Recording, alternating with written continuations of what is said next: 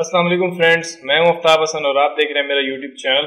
आज हम बात करेंगे बहुत ही एक अमेजिंग टॉपिक पर, क्योंकि इलस्ट्रेटर का सीसी 2020 वर्जन जो है वो रिलीज हो चुका है और अभी हम उसी को एक्सप्लोर करेंगे और देखते हैं क्या कुछ नया आया है उसके अंदर और कौन से नए फीचर्स हैं, किस तरह से आप उनको यूज कर सकते हैं। इस सब के बारे में आज हम बात करेंगे। चलिए शुरू करते हैं और देखते हैं कि कौन से इलस्ट्रेटर के नए फीचर्स हैं। बाय द वे, सारे प्रोडक्ट्स जो हैं वो अपग्रेड हो चुके हैं, आप कोई भी यूज कर सकते हैं। 2020 का वर्जन प्रीमियर प्रो हो या फिर आफ्टर इफेक्ट्स, फोटोशॉप या कोई भी, लेकिन आज हम स्पेसिफिकली इलस्ट्रेटर पर बात करेंगे कि इसके अंदर क्या नया है और किस तरह से आप उसको यूज कर सकते हैं। चलिए शुरू करते हैं। तो यहाँ पे मैं अपनी स्क्रीन पर आ चुका हूँ और यहाँ से अगर मैं जाके अपने इलस्ट्रेटर को स्टार्ट करता हूँ यहाँ से, और जैसे ही ये ओपन होता है, इसकी ये खास बात तो ये भी है कि अभी जो नया वर्जन है वो बहुत जल्दी ओपन हो जाता है। यानी पुराना वर्जन था वो बहुत ऐसे लोड लेता था, यहाँ पे ओपन होने के बाद यहाँ पे वो खड़ा रहता था, उसकी पिक्चर, और काफी देर बाद वो ओपन होता था, लेकिन ये काफी जल्दी ओपन हो जाता है। इस तरह का कुछ इसका फर्स्ट इंटरफेस आता है। जैसे ही आप इसको ओपन करते हैं कुछ इस तरह की पिक्चर आपको दिखती है और फौरन से ये इस तरह से इंस्टॉलाइजिंग करके और उसके बाद ओपन हो जाता है। यानी अब इसने तकरीबन 5 से 7 सेकंड्स लिए हैं। पहले वाला जो था वो काफी टाइम लेता था, जब हम उसको ओपन करते थे वो काफी टाइम लोड करता था और उसके बाद फिर इलस्ट्रेटर ओपन होता था। अभी यहाँ पे हमारे पास उसका इंटरफेस आ चुका है। अब यहाँ पे सबसे पहले तो मैं यहाँ पे क्लिक करता हूँ क्रिएट न्यू। ये तो सबको ही पता है, यानी क्रिएट न्यू से हम एक न्यू डॉक्यूमेंट लेते हैं ताकि हम उसके ऊपर वर्क कर सकें। और यहाँ पे जैसे ही मैं आता हूँ मेरे पास न्यू डॉक्यूमेंट की विंडो जो है वो ओपन हो जाती है। मैं यहाँ से कोई भी साइज ले लेता हूँ, जैसे प्रिंट के लिए, वेब के लिए, या फिर यहाँ से ले लेते हैं वेब, और कोई भी साइज लेके मैं यहाँ से क्रिएट कर देता हूँ। जैसे मैंने क्रिएट किया तो अभी जो मेन इंटरफेस है, ये टूल बार, ये प्रॉपर्टी पैनल्स, वो सब कुछ मेरे सामने आ चुका है। यहाँ पे कुछ इस तरह का इंटरफेस है इसके अंदर। जैसे ही आप फर्स्ट टाइम इसे ओपन करते हैं, मैं भी इसे फर्स्ट टाइम ओपन कर रहा हूँ, मैंने यहाँ पे इसे क्लोज किया इस डायलॉग बॉक्स को, और ये कुछ इंटरफेस है जिसमें से बहुत सारे टूल्स आपको गायब दिख रहे होंगे। वैसे ये टूल जाते कहीं नहीं है। जैसे 2019 में भी हमने देखा था कि जैसे ही हम उसको ओपन करते थे तो टूल गायब हो जाते थे, लेकिन बाद में जब मैंने कुछ रिसर्च की तो पता चला कि टूल्स यहाँ पे आपको जो टूल बार के नीचे दिख रहा होता है एक डॉट, एडिट टूल बार, इसके ऊपर जब क्लिक करें तो यहाँ पे जो आपके वहां से गायब टूल होते हैं वो यहाँ पे मौजूद होते हैं, तो आप उनको एक्सेस कर सकते हैं यहाँ से आके। मैं बाहर क्लिक करता हूँ तो ये कुछ टूल बार दी हुई है इस तरह से, वही सेम ऊपर दिया हुआ है। 2018 तक तो सब कुछ सेम ही था, यानी राइट साइड में आपके पैनल्स होते थे और उसके बाद ऊपर आपके जो प्रॉपर्टीज होती थी और उसके बाद लेफ्ट साइड में आपकी टूल बार होती थी। लेकिन 19 और 20, यानी 20 ये वाला और इससे पीछे वाला 19, इसमें चेंज हो चुका है सब कुछ। प्रॉपर्टी पैनल आपको राइट साइड में दिखता है, लेफ्ट साइड में टूल बार, और ऊपर आपको दिखती है मेन्यू बार जिसके अंदर आपके कुछ मेन्यूज होते हैं, उनको आप देख सकते हैं। तो ये इंटरफेस 2019 से शुरू हुआ है, पहले ये इंटरफेस नहीं था, पहले थोड़ा चेंज था, लेकिन 19 और 2020 के अंदर इस तरह का हो चुका है। तो राइट साइड में आपको दिखती है ये प्रॉपर्टी पैनल और ऊपर आपको मेन्यूज, और यहाँ पे कुछ टूल्स तो गायब हो चुके हैं जो यहाँ पे आ चुके हैं। ये भी 2019 से ही हुआ है। 2019 से उन्होंने ये कुछ टूल्स हाइड कर दिए हैं जो कि इसमें भी हैं, तो यहाँ से आप उनको एक्सेस कर सकते हैं। और कुछ खास नए टूल यहाँ पे ऐड नहीं हुए, लेकिन कुछ हिडन फीचर्स हैं जिनको हम यहाँ पे एक्सप्लोर करेंगे। अगर आपको ये इंटरफेस पसंद नहीं है लेकिन आप चाह रहे हैं कि वर्जन आप ये यूज करें, लेकिन इंटरफेस आपका जो है वो दूसरा आ जाए, जैसे क्लासिक वाला, 2018 वाला, इस तरह से, तो आप यहाँ पे ऊपर आए और यहाँ पे एसेंशियल्स के ऊपर क्लिक करेंगे आप, और यहाँ से मैं कर दूं अगर एसेंशियल्स क्लासिक पे मैं जैसे ही क्लिक करता हूँ तो अभी आप देख सकते हैं यहाँ पे मेरी वही टूल बार जो ज्यादा टूल्स वाली थी, सारे टूल्स यहाँ पे आ चुके हैं। राइट साइड में प्रॉपर्टी पैनल, यहाँ पे जो आपके ग्रेडियंट और कलर्स के पैनल्स हैं वो भी आ चुके हैं। तो ये काफी अच्छी बात है कि इसके अंदर भी क्लासिक का ऑप्शन है, यानी आप इंटरफेस को चेंज करके अपने मुताबिक कोई भी इंटरफेस रख सकते हैं। तो ये काफी अच्छी बात है। उसके बाद हम यहाँ पे अगर आए तो मेरे पास दिया हुआ है ये टूल बार के ऊपर एक एरो, इस पे मैं क्लिक करता हूँ। मैंने क्लिक किया तो ये डबल हो चुका है। मैंने इसे डबल इसलिए किया क्योंकि मुझे इस तरह का पसंद है, यानी एक लाइन में मैं इसे यूज नहीं करता, जब भी मैं यूज कर रहा होता हूँ तो मैं ये इस तरह से डबल करके रखता हूँ। तो अभी हम यहाँ पे कुछ देख लेते हैं। फर्स्ट जो इसके अंदर चेंज आया है वो है हमारे पास सिंप्लीफाई का चेंज, यानी यहाँ पे अगर आपके पास कोई वेक्टर ऑब्जेक्ट है और उसके ऊपर आप किस तरह से इफेक्ट अप्लाई करेंगे। सबसे पहले हम कोई यहाँ पे वेक्टर ऑब्जेक्ट बना लेते हैं। जैसे मैं यहाँ पे आता हूँ और मैं ले लेता हूँ कर्वेचर टूल, और इससे मैं कुछ भी यहाँ पे ड्रॉ कर देता हूँ। जैसे इस तरह से मैंने कुछ भी कर दिया ड्रॉ, और यहाँ पे आके वापस मैं इस शेप को कर दूंगा क्लोज। और अब इसके अंदर काफी एंकर पॉइंट्स हैं। जैसे यहाँ पे मैं ए प्रेस करके डायरेक्ट सिलेक्शन टूल लेता हूँ तो यहाँ पे आप देख रहे हैं 1 2 3 4 5 6 7 8 9 एंकर पॉइंट्स हैं। अब इसी को मैं सिलेक्ट करूं या ना करूं, मैं ऊपर जाता हूं यहाँ से ऑब्जेक्ट के अंदर और उसके बाद नीचे आते हैं हम यहाँ पे पाथ, और पाथ के बाद आने के बाद सिंप्लीफाई पे जैसे ही आप क्लिक करते हैं तो अब आपके पास ये ऑप्शन आता है जो कि थोड़ा मॉडिफाइड है। पहले जो वर्जन था उसके अंदर कुछ अलग ऑप्शन आते थे और उसका जो पैनल होता था वो भी अलग होता था, लेकिन इसके अंदर ये आपके पास ऑप्शन आ रहा है। तो अभी हम देखते हैं ये क्या करता है। जैसे यहाँ से मैं ये जो स्लाइडर आपको एक दिया हुआ है इसको मैं यहाँ से डिक्रीज करता हूँ तो एंकर पॉइंट्स वो कम कर देता है। यानी अभी आप देख सकते हैं वो मुझे ऊपर यहाँ पे बताता है, यानी जैसे मैंने कम किया तो यहाँ बता रहा है 6 एंकर पॉइंट्स अभी यहाँ पे हमारी शेप के अंदर बच चुके हैं। और इस तरह से आप इंक्रीज डिक्रीज कर सकते हैं। ऑब्वियसली अगर आप एंकर पॉइंट्स को कम कर देंगे अपनी शेप्स में से तो वो स्मूथनेस जो है वो चली जाएगी। जैसे मैं इसको और कम करता हूं तो बिल्कुल ये इस तरह से शार्प एजेस के आने शुरू हो चुके हैं। यहाँ पे जो राउंड था वो मैंने काफी स्मूथ बनाया था, अभी आप देख सकते हैं थोड़ा शार्प हो चुका है। ऐसे ही मैं इसको ज्यादा करता हूं तो अभी वो जैसे मैंने इसको फुल कर दिया तो वो यहाँ पे दिखा रहा है 9 एंकर पॉइंट्स जो कि पहले से हमारे थे वो आ चुके हैं। इस तरह से अगर आप यहाँ पे क्लिक करते हैं ऑटो सिंप्लीफाई, मैंने जैसे ही इसके ऊपर क्लिक किया तो ऑटो पे उसने 7 एंकर पॉइंट्स को रखा कि यही बेस्ट है। तो ऑटो भी आप कर सकते हैं या फिर आप मैनुअली यहाँ से इनको इंक्रीज या डिक्रीज करना चाहें तो आप कर सकते हैं। ये भी काफी अच्छा फीचर था। पहले हम एक पैनल के अंदर ये सब कुछ करते थे, लेकिन अभी यहाँ पे कुछ चीजें ऐड हुई हैं, जैसे ऑटो सिंप्लीफाई का ऑप्शन न्यू ऐड हुआ, पहले ये नहीं था। तो इसको आप यूज कर सकते हैं या फिर आप मैनुअली यहाँ से कर सकते हैं। तो ये था हमारा पहला। और उसके बाद बात करते हैं कि और हमारे पास क्या चेंजेस आए हैं CC 2020 के अंदर जो कि हमारे सामने इस वक्त मौजूद है। एक और जो हमारे पास इसका काफी अच्छा फीचर है वो है कि फ्रीफॉर्म ग्रेडियंट। फ्रीफॉर्म ग्रेडियंट हम पहले भी देख चुके हैं, जो लास्ट हमने वीडियो की थी जिसके अंदर हमने CC 2019 को एक्सप्लोर किया था जब वो नया आया था, उसके अंदर भी ये आपको मिल जाता है। लेकिन इसके अंदर थोड़ी सी चेंजेस हुए हैं थोड़े इंटरफेस के, उसको भी हम देख लेते हैं और मैं आपको साथ में कुछ टिप्स दूंगा किस तरह से आप उसको यूज कर सकते हैं। तो अगर मैं यहाँ पे आता हूँ और यहाँ पे आके मैं यहाँ पे लेता हूँ रेक्टेंगल टूल और यहाँ पे मैं एक रेक्टेंगल बना देता हूँ। अब ये रेक्टेंगल बन गई, इसको मैं कंट्रोल X प्रेस करके ब्लैक फिल कर देता हूँ और यहाँ पे आके स्ट्रोक को हाइड कर देता हूँ। फिल को फ्रंट पे ले आते हैं। अब ये हमारे पास एक है। अब इसके अंदर अगर हमें ग्रेडियंट अप्लाई करना तो हम किस तरह से कर सकते हैं। यहाँ पे अगर आप देख सकते हैं ऊपर रिकलर आर्टवर्क का भी ऑप्शन दिया हुआ है जो कि यहाँ पे पहले नहीं था। वैसे इसका फ्री फॉर्म ग्रेडियंट से कोई ताल्लुक नहीं है, लेकिन ये भी मैं आपको बता रहा हूँ, ये भी एक छोटी सी अपडेट है जो कि पहले आपको थोड़ा अलग जगह से इसको एक्सेस करना पड़ता था, लेकिन अभी यहाँ पे ये मौजूद है। इस पे अगर मैं क्लिक करता हूँ तो अब मेरे सामने रिकलर आर्टवर्क ऑप्शन यहाँ पे ओपन हो चुका है।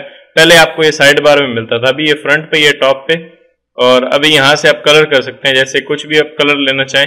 जैसे इसको मैं डायलॉग बॉक्स से एक दफा कैंसिल करता हूँ, इस ऑब्जेक्ट को सिलेक्ट करके यहाँ से कलर पैनल से अगर यहाँ से मैं इसको RGB कर दूं और उसके बाद इसी पे दोबारा क्लिक करके यहाँ पे मैं करता हूँ शो ऑप्शंस किया तो अब RGB के स्लाइडर्स मुझे दिखना शुरू हो गए। सबसे पहले इस ऑब्जेक्ट के अंदर मैं कोई फिल कर देता हूँ, जैसे मैं यहाँ पे क्लिक करके CMY के करता हूँ और यहाँ से जैसे मैंने इसमें ये इस तरह का कलर कर दिया मैजेंटा टाइप। अब मैं रिकलर पे क्लिक करता हूँ और अब यहाँ से मैं इसको कलर को चेंज कर सकता हूँ। जैसे इस स्लाइडर को पकड़े मैंने ब्लू की तरफ किया, अब ये ब्लू हो चुका है। इस तरह ग्रीन, कोई सा भी कलर मैं यहाँ से भी पिक कर सकता हूँ, या फिर आप असाइन के ऊपर क्लिक करें, यहाँ से उसे कोई कलर असाइन भी कर सकते हैं। यहाँ पे कुछ प्रीसेट्स भी दिए हुए हैं, कलर लाइब्रेरी, इस तरह से वन कलर जॉब, इस तरह से मुख्तलिफ चीजें आपको यहाँ पे दी, ये भी एक्सेस कर सकते हैं। अगर आप इसके अंदर फ्री फॉर्म ग्रेडियंट अप्लाई करना चाहें तो वो भी कर सकते हैं। मैं यहाँ पे जाता हूँ ग्रेडियंट पैनल के अंदर। ग्रेडियंट पैनल के अंदर आने के बाद पहले आपको मिलते थे दो ग्रेडियंट टाइप्स, जिनमें होता था एक लिनियर और एक रेडियल। अब आप यहाँ पे कर सकते हैं फ्री फॉर्म ग्रेडियंट, जो कि काफी अमेजिंग फीचर है जिसको हम पहले भी देख चुके हैं। मैं यहाँ पे क्लिक करता हूँ, ये है फ्री फॉर्म ग्रेडियंट। इसमें मैंने क्लिक किया जैसे ही तो ये फ्री फॉर्म ग्रेडियंट मेरा अप्लाई हो चुका है। यानी फ्री फॉर्म ग्रेडियंट का मतलब है कि कहीं भी आप कोई भी कलर ऐड कर सकते हैं।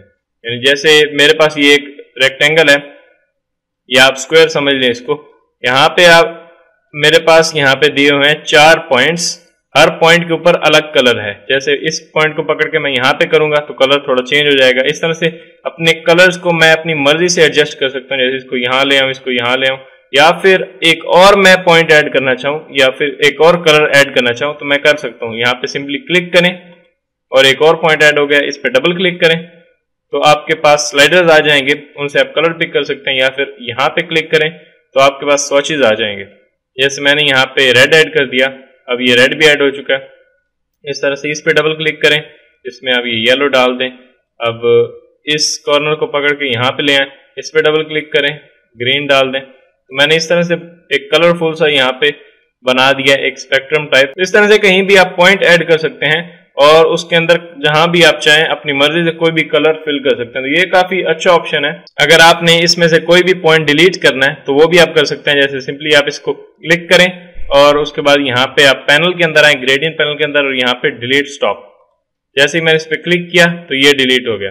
अब इसको सिलेक्ट करें और यहाँ पे आके डिलीट कर दें, तो ये भी डिलीट हो गया। इस तरह से डिलीट भी कर सकते हैं और क्लिक करने से आप इसको ऐड भी कर सकते हैं। तो ये काफी अच्छी ग्रेडियंट की एक फॉर्म इन्होंने यहाँ पे हमें दी है। पहले सिर्फ रेडियल और लीनियर ग्रेडियंट होते थे, उसमें हमारे पास थोड़ी लिमिटेशन थी। हम ज्यादा कलर्स ऐड करने तो मैश टूल को यूज करना पड़ता था, इस तरह से मुख्तलिफ चीजें हमें करनी पड़ती थी। तब हमें जो रिजल्ट मिलता था वो हम यहाँ से फ्रीफॉर्म ग्रेडियंट की मदद से भी कर सकते हैं। तो ये काफी अमेजिंग है। या फिर एक और इसके साथ आपको ऑप्शन मिल जाता है लाइंस का, यानी आप अगर यहाँ पे देखें तो मेरे पास इस फ्रीफॉर्म ग्रेडियंट के अंदर और दो ऑप्शन है, पॉइंट्स और लाइंस। अभी हम पॉइंट्स के साथ खेल रहे थे यहाँ पे, लेकिन अगर हम यहाँ पे क्लिक करते हैं लाइंस के ऊपर तो आप पूरी एक पेन टूल की तरह एक लाइन बना सकते हैं। जैसे यहाँ पे क्लिक किया, यहाँ पे क्लिक किया, उसको इस तरह से मैं रोटेट कर सकता हूँ, कहीं भी लेके जा सकता हूँ। तो ये काफी अच्छा ऑप्शन हमारे पास मिल जाता है कि किसी डायरेक्शन में भी आप कलर को फैला सकते हैं।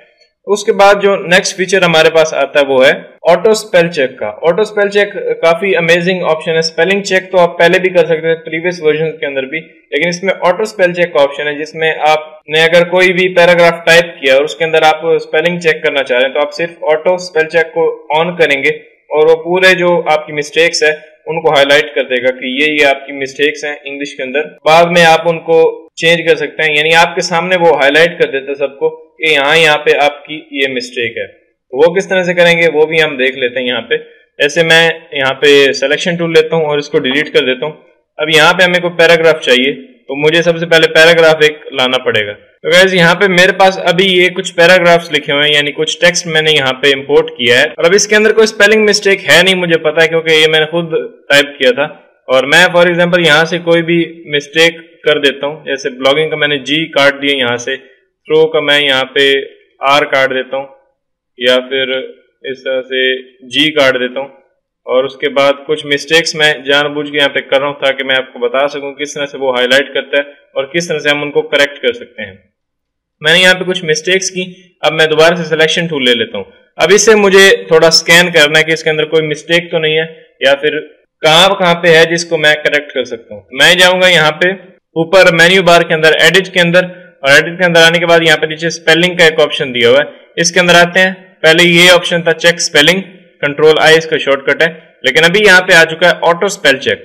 इस पे मैं क्लिक करता हूँ। जैसे इस ऑटो स्पेल चेक पे मैंने क्लिक किया तो इतनी मिस्टेक्स उसने मुझे बता दी, यानी जिस के अंदर रेड लाइन आ रही है उस वर्ड के अंदर मिस्टेक है। तो यहाँ पे डोंट भी गलत आ रहा है, इसको मैं यहाँ पे सिलेक्ट करता हूँ, राइट क्लिक करता हूँ और यहाँ पे मुझे सजेशन दे रहा है कि इस तरह से आप लिख सकते हैं डोंट।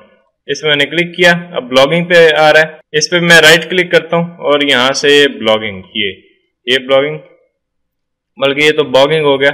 इसको हम दोबारा से राइट क्लिक करते हैं या फिर खुद टाइप कर सकते हैं, वो आपको सजेशन देता है। अगर आपको उसमें से चाहिए तो आप रख सकते हैं, अदरवाइज आप अपना स्पेलिंग टाइप कर सकते हैं। बेसिकली ये आपको हाईलाइट करके दे देता है कि ये आपकी मिस्टेक्स हैं। मैं यहाँ पे एल लिख देता हूँ और यहाँ पे मिस्टेक है और इसमें भी मैं खुद इसे करेक्ट कर देता हूँ। जी मैंने यहाँ से डाल दिया। इस तरह से यहाँ पे ये थ्रू की भी हमें सजेशन दे रहा है, इस पे मैं क्लिक कर। ये सजेशन हम किस तरह से ले रहे हैं, ये अगर आपने टाइप टूल सेलेक्ट किया होगा तभी आप उसमें से सजेशन उसकी ले पाएंगे। यानी अगर मैं वी प्रेस करता हूँ और यहाँ सिलेक्शन टूल ले लेता हूँ, अब मैं राइट क्लिक करता हूँ तो कुछ नहीं हो रहा, यहाँ पे जूम इन जूम आउट ये दूसरे ऑप्शंस आ रहे हैं। लेकिन आप अगर टाइप टूल लेते हैं और फिर उसके ऊपर राइट क्लिक करते हैं, उसके अंदर एक दफा क्लिक करके फिर राइट क्लिक, तो अब ये ऑप्शंस आपको देता है। इस तरह से आप अपने स्पेलिंग्स को करेक्ट कर सकते हैं। डिसाइडेड, इसको भी ठीक कर लेते हैं। ब्लू होस्ट, इसको भी यहाँ पे हम कर सकते हैं, ये भी रख सकते हैं, ये भी चलेगा। उसके बाद साइट ग्राउंड और इस तरह से नेमशिप, ये तो वैसे नाम है इसलिए वो उनको गलत बता रहा है, लेकिन अगर आपकी इंग्लिश के अंदर कोई भी कहीं भी मिस्टेक होगी तो वो उसको हाईलाइट करके आपके सामने लेके आता है कि ये आपकी मिस्टेक्स हैं। यानी उनको अंडरलाइन कर देता है, बाद में आप उसको करेक्ट कर सकते हैं। ये काफी अमेजिंग फीचर है। पहले भी हमें एक और फीचर मिल जाता था, लेकिन ये उससे थोड़ा डिफरेंट है। अब बात करते हैं नेक्स्ट फीचर के बारे में, जो कि हमारे पास बैकग्राउंड सेविंग का।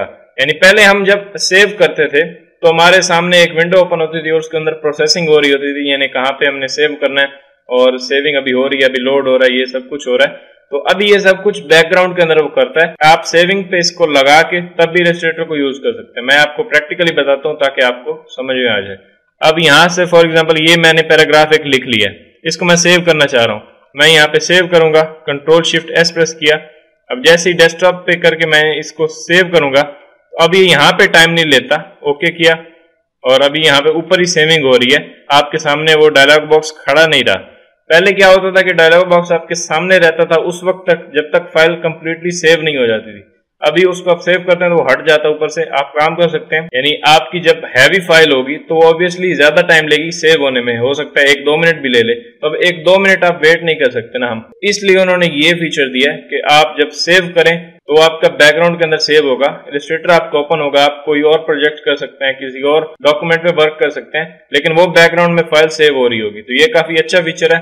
यानी बैकग्राउंड के अंदर का क्या मतलब है, यहाँ पे आपको जो सेविंग लिखा हुआ दिखता है वो सेविंग हो रही होगी, लेकिन आपके सामने डायलॉग बॉक्स कोई भी ओपन नहीं होगा। तो ये कुछ बेसिक फीचर्स थे, और भी छोटे छोटे फीचर्स होंगे, लेकिन मेन हाईलाइटेड फीचर्स यही थे जिनको हमने कवर किया। अगर आपको ये वीडियो पसंद आई है तो प्लीज लाइक करें और अपने दोस्तों के साथ शेयर करें। मिलते हैं नेक्स्ट वीडियो के अंदर।